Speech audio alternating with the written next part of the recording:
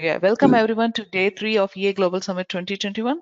This session is by Stephen Maguire from Sparx Services Australia, presenting the session about repository updates and administrations made easy with model add-in recipes. So quickly handing over the session to you, Stephen. Please take it Great. forward. Thank you. Greetings and welcome everyone to this presentation on the repository updates and administration made easy with model add-ins. My name is Stephen Maguire. I'm the CEO and Principal Architect and Consultant at Sparx Services here in Melbourne, Australia. We're going to do something a little different today. I'm going to give you a peek inside our development models and show you how we develop the tools that we use to administer repositories. We're going to spend a lot of time looking at practical examples inside Enterprise Architect. And then we're going to ask you to join us later in creating administration recipes that everyone can use and enjoy.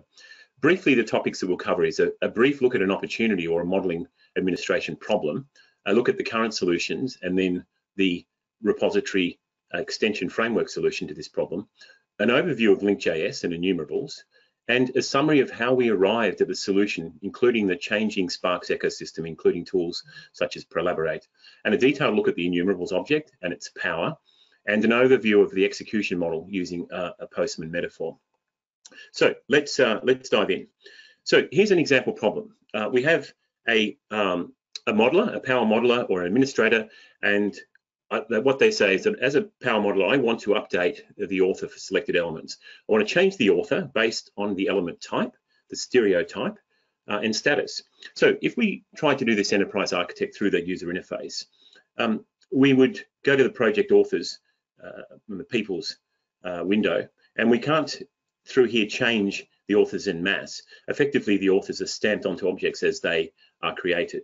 If we go to the properties window, we could only change an author for a particular item, a diagram, or an element at a time. So how would we find the elements? Running a search would help us, but it has some limitations.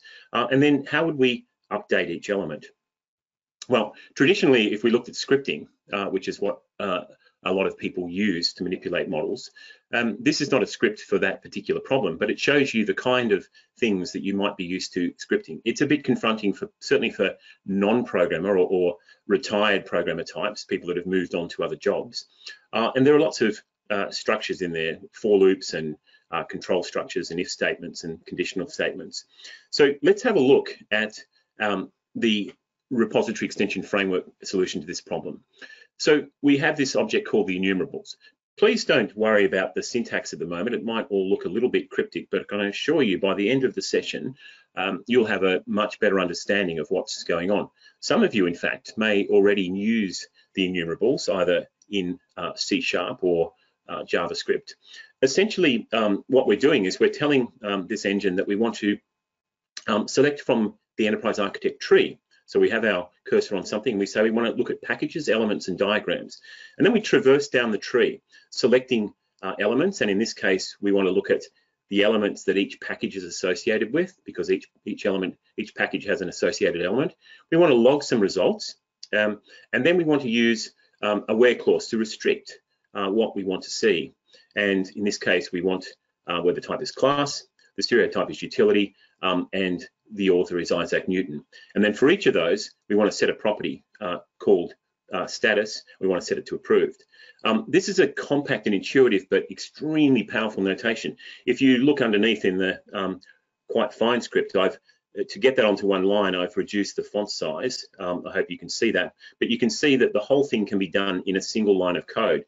We do it in the expanded form because it's much more maintainable. So we wouldn't recommend this method down the bottom, but it just shows you how compact that is. And effectively, the tree will walk through potentially millions of items in the tree and also the mathematical graph that the elements are connected with.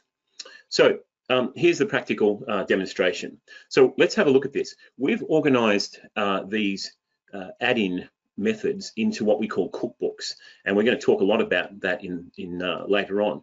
What we're planning to do is to create a large number of cookbooks that will be useful for people with administration problems or opportunities, and they can use these cookbooks as the basis of creating the recipes in creating solutions. So let's jump in now and have a look at Enterprise Architect. And this is in Cookbook A01, and all we want to do is change the status. So let's jump over to Enterprise Architect, and let's have a look here.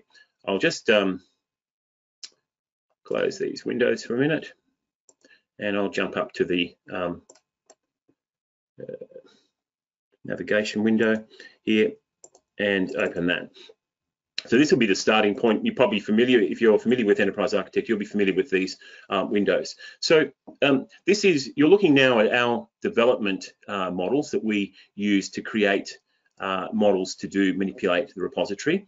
And we're going to look at these cookbooks. So we'll use the navigation models to drill down through some of these items. I'll close off this. We're going to go into cookbooks. The cookbooks are ordered into themes, into recipe themes. So we've got 2 themes here. And think about, cookbooks in the real world. You could have, a Mediterranean cookbook, or you could have an Italian cookbook, Italian food, or you could have a dinner party cookbook that had, covered all sorts of different recipes for a dinner party. And you could also have cookbooks for very specific things, such as, how to make a particular sauce, or how to work with pastry and baking. So lots of opportunities there. Let's go into this theme. We haven't named these yet, and that's why we want some contribution from people like yourselves in the community to figure out how we should organize these cookbooks. We've got some ideas, but we'd like to get your ideas. So cookbook 1, let's have a look in there, and we'll go down into this cookbook. So here we have a JavaScript add-in. Now, if you're not familiar with model add-ins, this is a relatively new part of Enterprise Architect, and it allows you to work much more in a much more rigorous way, creating programmatic extensions.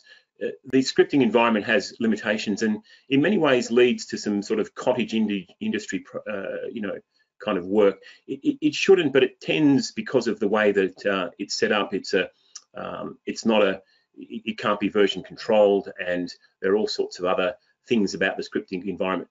Don't get me wrong, it's a very powerful thing, and it's a very welcomed part of the tool, most certainly. But when you start to want to do more rigorous, manipulation of the model add-ins is a very powerful way to work. So here we have this model add-in. You can see a number of methods there, a number of attributes, and it's linking to this SS scripts library, which is a large library that contains all of the code for the repository extension framework.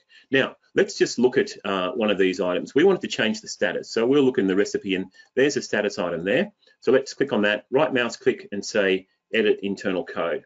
This pops us into the coding window. So you'll notice this is not the scripting window. This is the full-blown coding window, where I can do things like hide line numbers and all sorts of things. In fact, Enterprise Architect itself is developed through this coding window.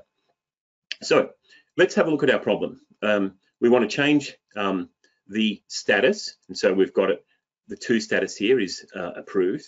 We want to do that when the element or package is the from author is Isaac Newton, and the type is a class, and the from stereotype is a utility. Now, let's look at the way that we've got this organized. What we've done is we've created test rigs, and so we have a number of test rigs here, and I'll show you that now. So we have these test rigs, and they're all organized there, and that's part of how we test whether our add-ins are doing the right thing and fit for release into the field. Let's go in this element. If you know Enterprise Architect, we can go in here and say, let's find in all diagrams, and let's look at the test rig mappings. So here we have test rig mappings, and we're saying, let's have a look at our element there, change status, and it's linked to test rig number 1. So let's right mouse click on there and say, let's find that in the project browser. And there it is there. And let's have a look at test rig 1 and what's going on. So the test rig has been devised to test the action of the add-in and make sure it's doing the right thing. Let's have a look at this this diagram here, and it will explain a little bit as to what the model is set up. So we have a number of classes, and notice that they're nested inside each other. You can see that in the project in the browser, and you can see it also in the diagram. Some of these elements have got a utility stereotype. Some of them don't. Some of them have a name of Isaac Newton as the author. Some of them have Nikola Tesla as the author. So if we're expecting this to work, certainly the thing must be a class, and all of these things obey the class the class problem, and 3 of them are utilities. This one here, however, is not, even though it's by Isaac Newton. This utility one here is both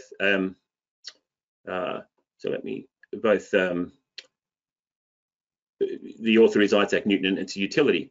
So let's have a look. Now, I just what we do with this, just using some of the machinery of Enterprise Architect, we're going to go to the design and make sure that we have the latest copy of this. So I'm going to close this diagram for a minute.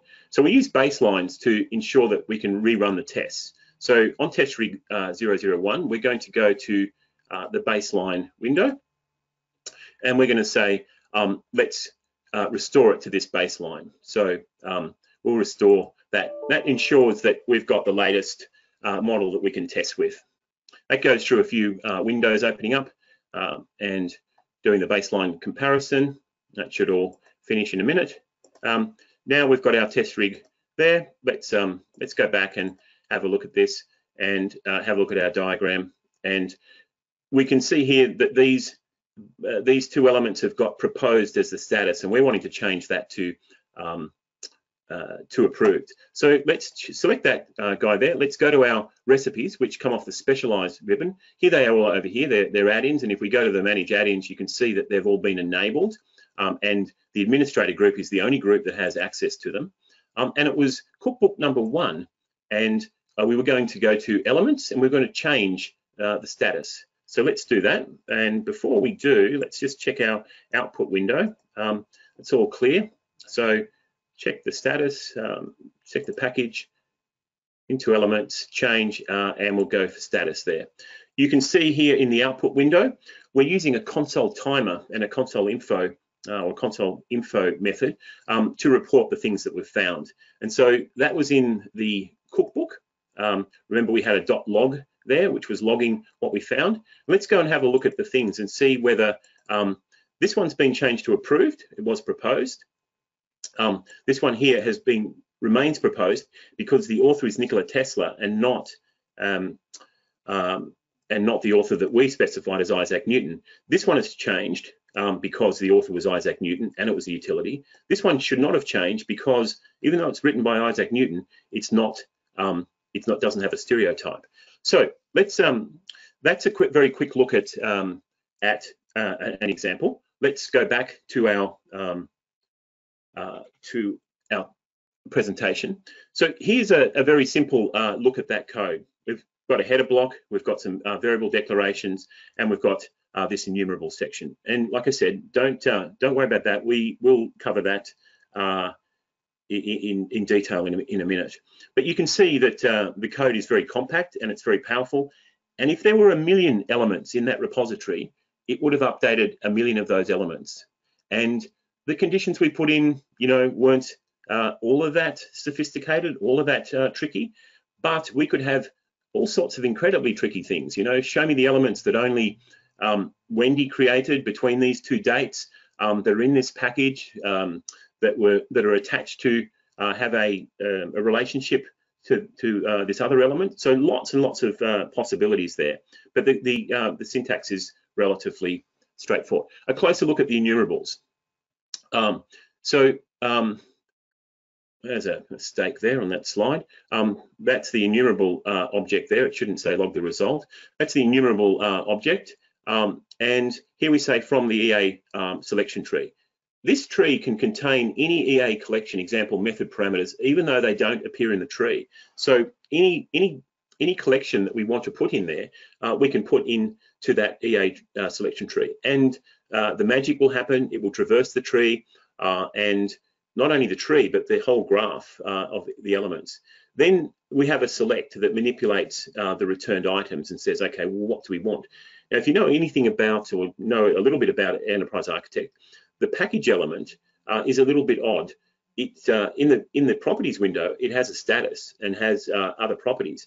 Those properties don't actually belong to the package. They belong to an element that's a surrogate to the package, and that itself is actually an element. And so what we're dealing with there is a package as a namespace and an element. Then we log the result using template literals. So if you're a bit of a JavaScript person, or you've been doing some modern coding, you'll know that this template literals allows us to substitute in basically a variable and uses these backticks, these back slashes there. We then restrict or filter the set of items where the type is equal to the from type and the author is equal to the from author. I left the stereotype out of this one just to fit it on the page, but that was there. And then we set the property to status. Now, this is using a framework object that simplifies coding.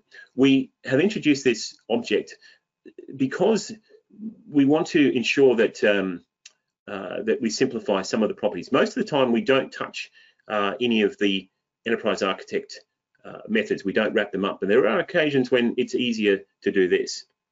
Let's have a quick look at this. The first enumerables example. So here's an example. The distinct extension method returns a new collection of unique elements from the given collection. So we have a large number of examples that are in one of the recipe books, and we're going to have a look at a number of those now, and just have a bit of a play with them, really, and just explore some of those. So we'll flick back over to Enterprise Architect, and let's just do a bit of a cleanup here with these things. It's very easy to get a lot of windows open, so let's just go close all.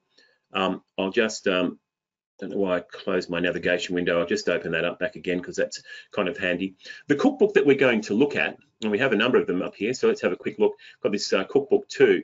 Now this contains a lot of the standard link.js methods, and they're all implemented inside Enterprise Architect. So we've implemented all of those inside Enterprise Architect. The recipe book hasn't been finished. You'll notice that some of these range down, range 2 haven't been completed. So as I said a little bit earlier, we're giving you a look into our development environment, and what we're going to do is offer an invitation to people to join a community of power modelers or administrators, librarians, to start contributing. And it's going to be a kind of, we'll put up some problems. We'll have a forum set up by early next week, and that's going to allow people to ask for a recipe, and then other people to provide that recipe. And what we'll do is we'll build up a whole bank of these things that, as a community of users, that we can all use together. So let's have a look at this. This distinct one was actually a set-based one. So again, we'll look at our output here, and we'll go back to that cookbook, and we'll say it was a set-based one, and it said distinct, the distinct array. Let's just run it and see what happens. Menu, distinct items, distinct array clicked. So let's go and look at that cookbook. It was cookbook number 2, and I think it will be in this theme 2. Cookbook number 2, and we'll look at the add-in codes. We're drilling down now into this add-in code, and you can see that there's a bunch of, quite a few methods in there. And let's have a look if we can find that method. So it's a set method. There it is there, set distinct array. Let's open it up and have a look at the code. Extremely straightforward code, nothing very simple about it, but incredibly powerful. We've got an example there of an array of numbers and an array of strings. And if you look at it, the code suddenly becomes very simple. This dot enumerable, so and then from colors, so from the thing, the data that we're selecting from, in this case, an array of strings, and then we apply this distinct method to that, log it, and force the result. So we would expect that red's repeated there a couple of times, and so is indigo. So in our result, we just get the distinct list. Now this is going to be very powerful. In this case, they're not things that we would manipulate in EA, and they've been included in here just to give you a very simple and soft introduction to these things. Later in other recipes, we'll do lots more interesting things, and arrays are a very useful thing in Enterprise Architect. Here we have another example here, choice. Let's just do that one, and we get this string array. We haven't looked at the data, but you can see the output of that. If we look in here, matches string, that was the one that we did there was a generating, and it was choice, so we could have a look at that, and that's the method there. So again, very simple. The array is in line with the the thing there, enumerable.choice, log and force it. We'll come back to the log and force, but they're the methods that actually execute. But before that, we're just kind of creating a plan of what we're going to do. But a whole bunch of things there. Let's have a look at one here a little bit lower. There's a regex one there. There's a JSON one there. I'm just looking for that at the moment. Let me have a look. Set distinct regex from object node list array. Example one, I can't see that one. I'll run it as the example anyway. Should be able to see it. I'm not seeing it there. Let's just run it anyway. I'm pretty sure that convert to JSON. Whoopsie daisy, missed the menu then. Convert to JSON, and we get that list there. So I don't know why my eyes can't see that example there. It was definitely there somewhere. There we go, to JSON. So here we have an array of objects, JavaScript objects, and again, this time the output of the enumerables is going to go into a variable, and then we're going to execute that, and then convert the JSON to string to log it to the console. But you can see that's a useful function, and again, we'll have recipes that show how this would be useful inside Enterprise Architect. We've got ones that convert to XML as well. So there's a number of different things. We have a very rich XML parsing part of the repository as well. So that's kind of useful. But there's a whole lot of different ones here. Arrays by example. So ordering then by array. So let's have a quick look at that one. So it's an ordering one. It's a then by example. So let's run that. And we are able to order those by age ascending. So again, if you think about some of the problems that you'll have in Enterprise Architect and administration, you'll see that some of these things are going to be very useful. Let's go back to cookbook number 1, and so we'll close this. We'll close this page. We'll go back on this page here, back to our themes, and go back into that, and we'll close this window that we've got open. Back into our themes. Look at 1. And let's look at a couple of other things. I'd like this to be, kind of practical, where you can see what we're doing. So let's have a look at some of the other ones, slightly more complicated one. So here's an interesting one, authors by search. So we've got a standard way to change an author of an element. So let's have a look at this simple one here, and we'll launch the internal editor so we can see the code at the same time. Move the browser over a little, and here we have an example where we are just changing the author. It's very similar to the one that we looked at.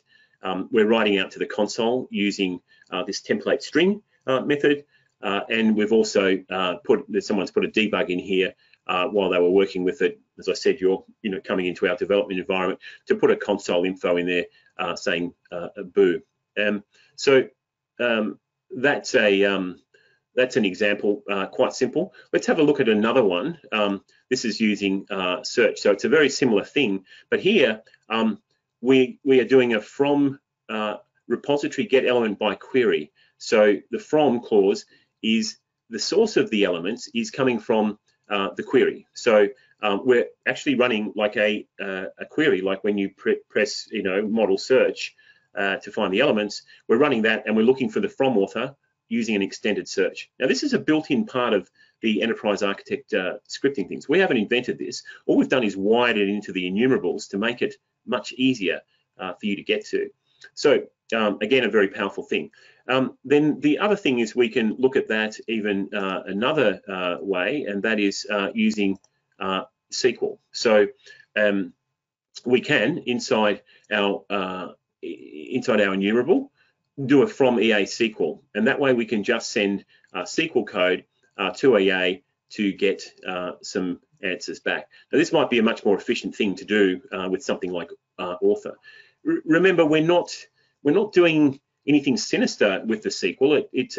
You know, it's a very brave person and a little bit foolish who goes into the database and starts manipulating things with SQL. This is just selecting. It's not updating, and we would absolutely encourage you not to be doing that. You can't do that through this interface anyway, so you can't run SQL updates through here at all. You can only do the updates through enumerables, which eventually ends up with you know, with the Enterprise Architect API code. So you know, lots of things. Let's have a look at this parameter name change, or the change type one here. So here we've got an example of we want to change the type of a parameter. So if you think about your Enterprise Architect repositories, we've got an element, and the element has got methods, operations, and those operations have parameters, and the parameters have types. So you can see with just a few lines of the enumerables code, we're able to do something quite powerful. So we're going to change the type. Let's have a look at that in an example. So let's go here again to our friend find in all diagrams. We've got our test rig mapping. Go back to that again. We've seen this before. And change parameter type. There it is there, and it's using test rig number 7. So let's go. That's the name, that's the type. Yeah, both of them are using that. So let's go to that and find in the browser window. There it is, and let's just check that it's in the right state. I'll just see that before we there's our operations before we run it. Here's our features window. Let's just go and have a look. This is just preliminary things to go. Okay, those are char and float. So let's go back to our test rig here. Let's make sure our output is here. I'm going to clear this window, but it's actually going to go to number 1. I'll clear that. We can put clears in, use the console.clear. I don't think we've done that in this particular method. So let's choose our test rig, and we've got a number of classes here with different things in them. So, you know, let's have a look and see again what operations. There's a few chars in there. They're all chars. Let's have a look and see what happens when we run our cookbook. So what we're running on is an element, and we're looking at methods, and we're looking at parameters, and we're saying we're going to change the type. So let's run that. And that looked like it ran too quickly, so let's see whether something actually happened. Changing the parameters, found A12 and B12, so it's found those ones. Let's go back and look at those. Class A12, it's changed those to a string, which is what it was reported to do, and the other one that it was supposed to do was B1. So based on the particular parameters, it's changing those things. So remember that we had the parameters where it was type char and the author was Isaac Newton. So the other authors weren't Isaac Newton in the other cases. This one was Albert Einstein, and this one was Isaac Newton, but there's it's not the right. It doesn't meet some other condition. So having had a look at that, let's go back to our presentation and move forward a little bit. A quick history of how we arrived in that. In about the year 2000, we were very early adopters. We live in the same region as Jeffrey Sparx.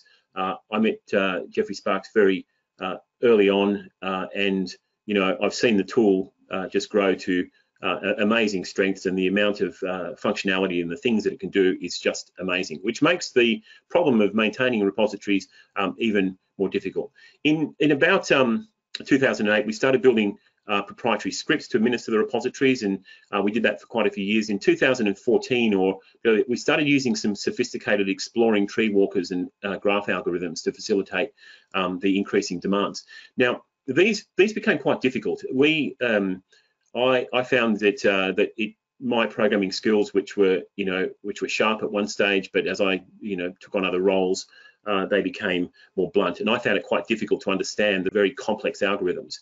In 2018, a developer that had been working with us, who is a senior developer who's now retiring, Ian Hogan, came to me with this example of the enumerables, and he sent it to me one Friday afternoon, and for the first time I went, wow, this is incredible. I can understand this code easily, and I can change it. And I understand what's going on. I have a mathematics background, so walking trees and graphs and things was quite natural to me. And then 2021, we began to productize the code base and build up a rich set of examples. And our intention is to make a vibrant community of requesters, people requesting recipes, and contributors with a wide range of cookbooks. So, as I said, dinner party cookbooks, Mediterranean food, American, traditional food, all sorts of things. This is the execution pyramid. We'll go through this quickly. You can look at it yourself in the presentation. Enterprise Architect is the base where all of the information is residing. There's a JavaScript engine. Enumerable sits on top of that, and then the repository extension framework sits on top of the enumerables. Your recipes and your work will sit on top of the ref. So there's lots of layers there. Why is this all happening? Well, one of the reasons it's happening is because Prolaborate came along and started making some noise in the world. Essentially, people started getting access to information in the models in a way that was pleasing to them, in a way that suited them. So, it's a very welcomed addition to the Sparx product ecosystem, but it means that there's lots of users that have come along. WebEA is another tool that also gives people exposure to the model, and the ProCloud server is there behind driving the whole thing. Now, modeling information is being accumulated all the time. Enterprise Architect is the great accumulator and equalizer, and you can see here all sorts of things that can go into the repository and a better position to be in here. Obviously, there are some other tools like Jira and SharePoint that have their purpose, and we're not saying that those things should be incorporated into the repository, but they can be linked to through the extensions. But this imported content needs to be synthesized, and the elements that are brought into the repository from the extensions, the Jira stories, the SharePoint documents, they all need to be synthesized. And adding things like annual cost to a catalog of imported application components, that's a kind of quite typical thing that people want to do. So we're reaching this wider audience. Now, there are more than 30 integrations that Enterprise Architect has, and Prolaborate has a number itself. I've only put one on this diagram because, frankly, it would just get too busy. But the summary of it is that the repository information is now reaching a much wider audience, and this means that repositories need to be refactored and new elements imported and linked. And being able to do this in an ordered, repeatable, and well-managed way is critical to success. Now, with the model add-ins versus the scripts, we can version control the scripts. We can run code bases that are much more rigorous than you do with scripting. As I said before, the scripting has absolutely got its purpose, and we still use it. But to be doing serious manipulations of models, it's best to be using the add-ins, and it's best in our mind to be using something like the ref. Let's have a quick look at these. I'm not going to spend time on this. We lost a bit of time earlier, but here's a bit of a background of the stakeholders and drivers and the motivation for what we're doing. The uptake of Enterprise Architect as a modeling tool is increasing. Extended reach, we talked about that. Increase in extensions to other tools, increase in imported content, and the need to manipulate models. You may see yourself as one of those stakeholders in there. Let's quickly have I'm just going to jump back to the model, and I'm going to show you just part of where our modeling is going on, so you can see how we've arrived at this solution. So some of the constraints, let's just take a quick look at the constraints, and we won't worry about looking at the other things. But these constraints really gave my colleague Ian the sort of the framework to arrive at the solution. It must allow existing EA syntax to be used. we had a developer that that went down a different path and wrapped everything up with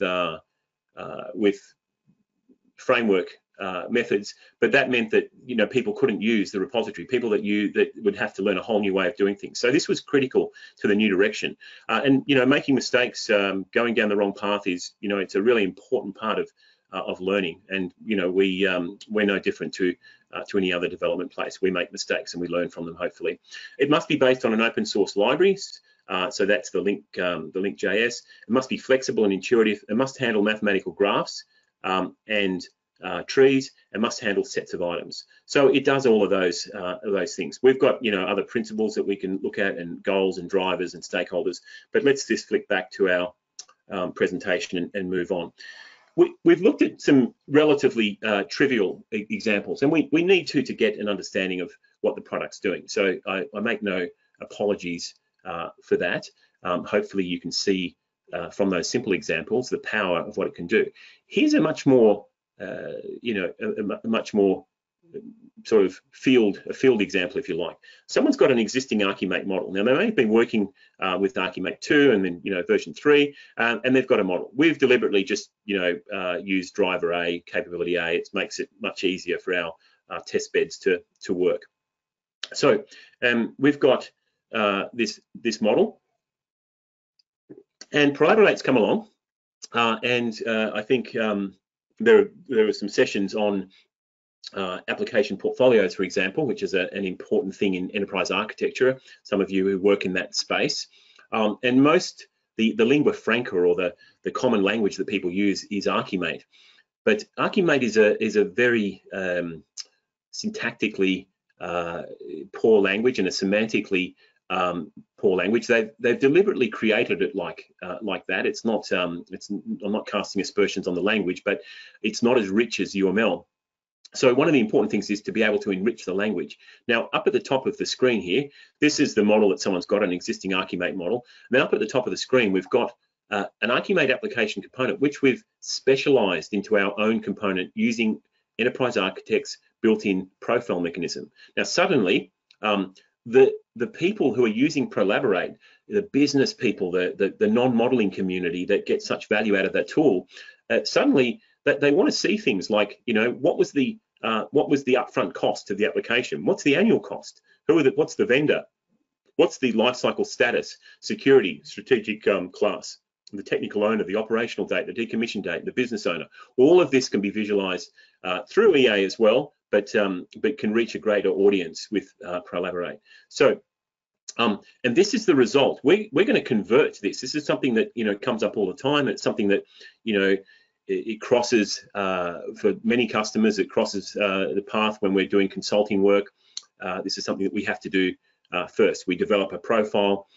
We figure out how the people want it visualized in Prolaborate, and then we construct the application component. This is a relatively simple one. In real life, it's probably going to be a little bit more complex, but it shows you, there's the annual cost. You can see that, and the upfront cost was 22,000, 7,000.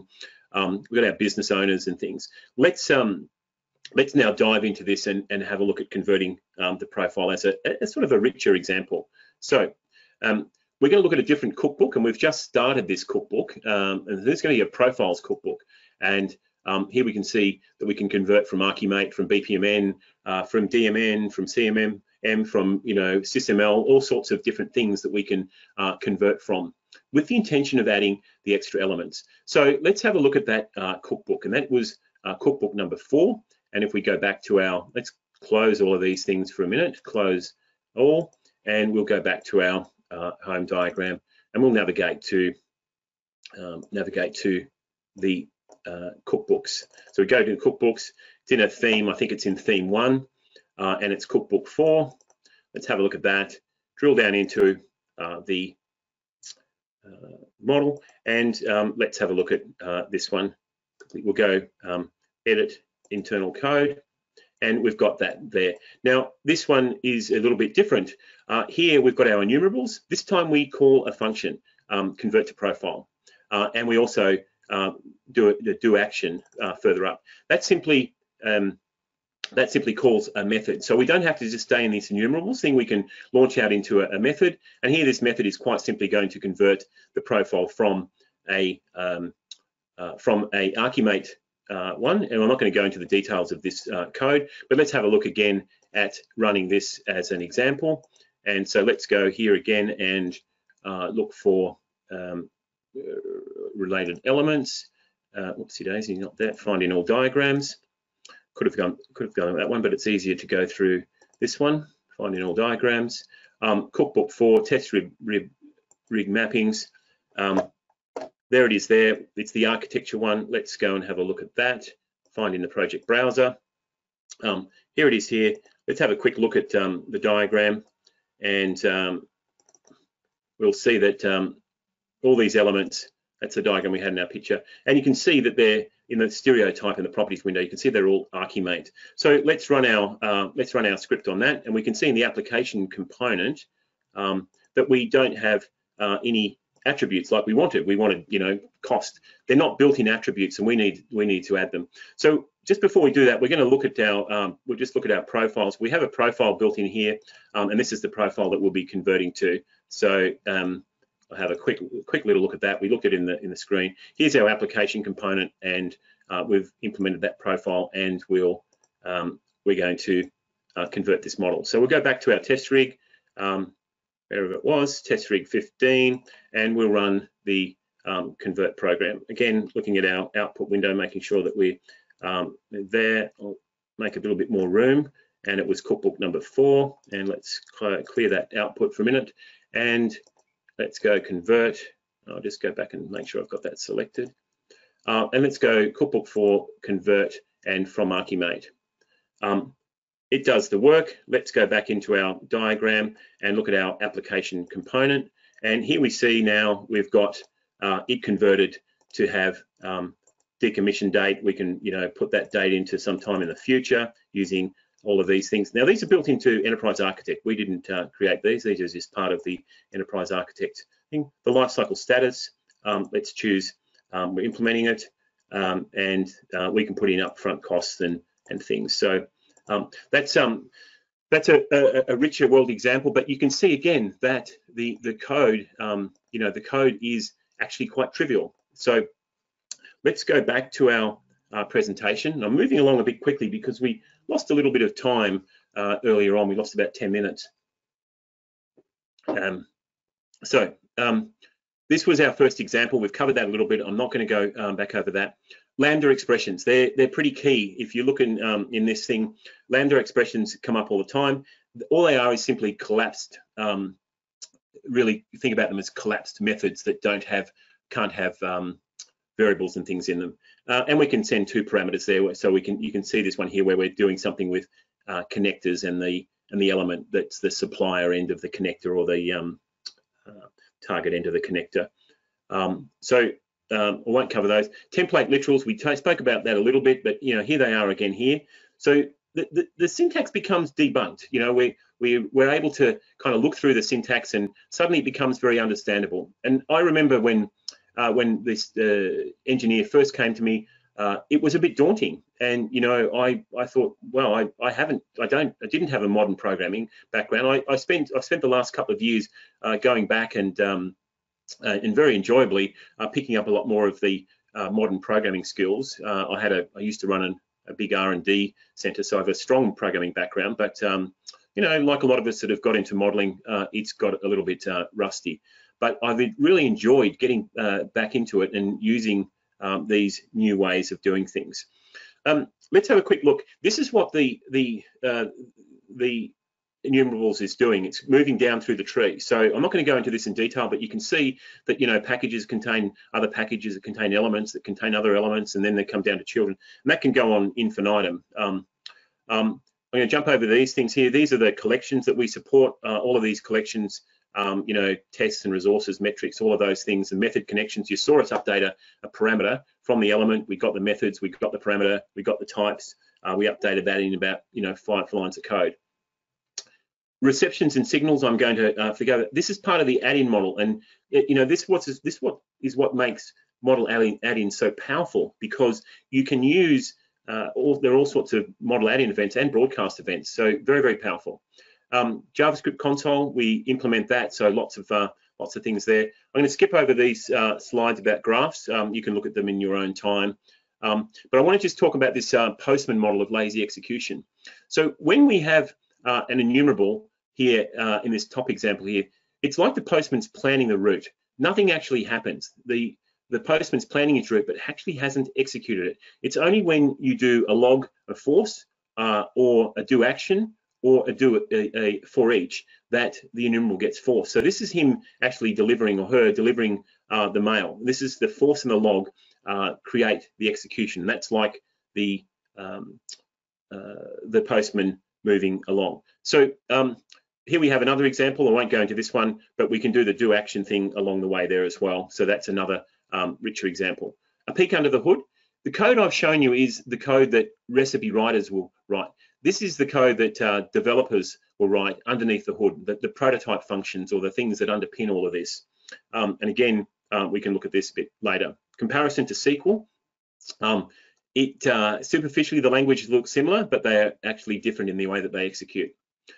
So I'm just going to talk about now about this community. Our vision is to create a community of model administrators, librarians, power modelers who want to become part of our teams to create recipes. So there's kind of three different levels. Technical developers, we are looking to get some technical developers who have got the right skills to help develop that back end further, and then recipe creators. So good JavaScript developers, good API knowledge. So there'll be lots of you who probably fit into that category. And then recipe requesters, people who just want a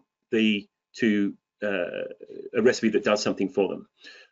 To do that, we've tried to commercialize this in a way that keeps the costs down. We've got our plan is to have a personal and a professional and a corporate version of the product. At the moment, what we're saying to people is, please, if you're interested in this product and interested in seeing it develop, please join us as a catalyst. The price is, really quite low. That's just going to seed some, our ability to employ a developer to do some work, and that then will feed into recipes. The forum will allow us to have lots more people contributing recipes, and then people voting on them, people answering those recipe questions. So that's what if you're interested in joining, we'd love to see you join as a catalyst, and that will give you access to the to any early versions, contributing recipes. Your name as a contributor would be written into the recipe,